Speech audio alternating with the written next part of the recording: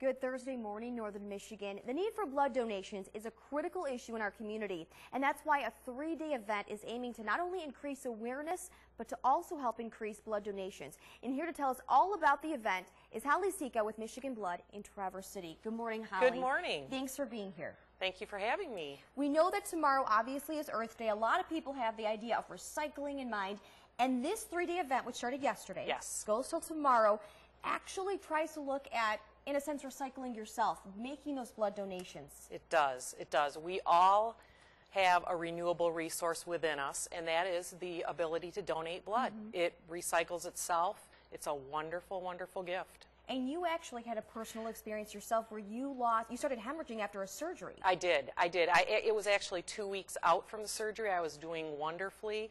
Woke up in the middle of the night and was hemorrhaging. Was taken by ambulance to the hospital. Required several pints of blood. And you know, it just goes to show that you never know when you're going to need it, and we need to be recycling ourselves on a regular basis so the blood is always there. And where and when is everything taking place if people do want to donate their blood?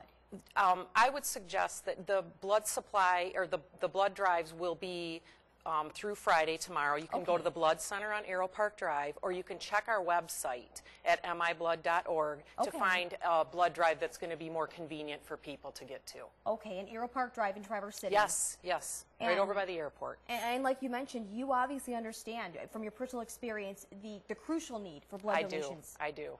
Yes, it's not just for people. Think about it and think, well, it's for people with cancer or it's for people who have huge traumas.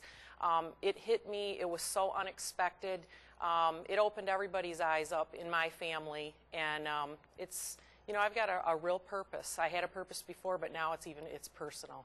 Well, you're the perfect person to explain this then, Holly. Thank you. Thank you very much for being here. For more information about how you can donate blood and a direct link to the website that Holly just mentioned for Michigan Blood, go to our website, UpNorthLive.com. Taking a look now at Weather Watchers this morning with the very latest.